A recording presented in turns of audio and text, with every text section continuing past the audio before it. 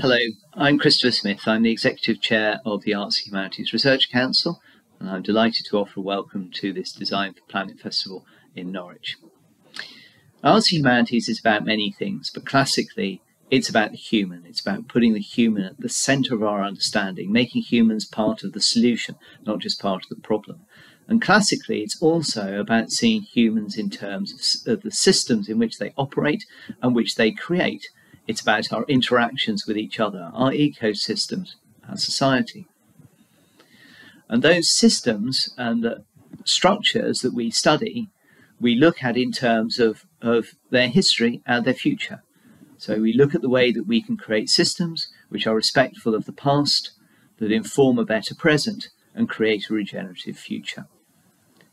Design fulfills a very similar function. Classically, design looks at system all the way from conception through to user. And design is doing an astonishing job at the moment of showing us how systems can operate negatively in creating problems for climate change, for sustainability, for resilience, but also positively how design can actually make a better system that creates a more sustainable and secure future. So it's really exciting to see the collaborations which design and arts and humanities can bring together. And collaboration is a major theme of this festival. So it's really exciting to see universities, researchers, and designers and innovators coming together. And that collaboration is something that matters enormously to the Arts and Humanities Research Council. We're delighted to be working with Design Council, which is now part of our family. And we're also thrilled to be working with the Design Museum in a project Designing Green Transition, which has led to all sorts of very, very exciting outcomes, including exhibitions, 4 major projects spanning the whole of the UK, and a lot more to come from the Design Museum's Future Observatory.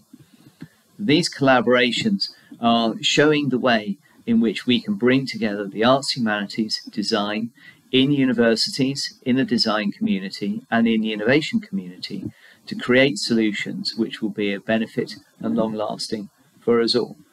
And that they are co-created with our society so that they become something we all own.